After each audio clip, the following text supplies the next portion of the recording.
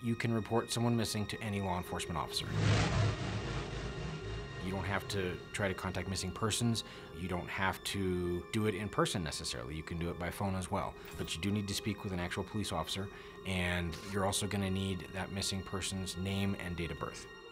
The benefits to reporting somebody where they were last seen as missing are that then the local law enforcement there have the easiest access to whatever evidence exists that might help track them down.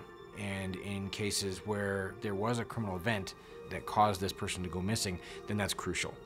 By the same token, one of the benefits to reporting somebody missing where they live is that then law enforcement are able to have a better chance of encountering them when they come home. Maybe we lose contact with the reporting party, so we need to go out and we need to look around the scene. We need to see what we can find, what clues we can find.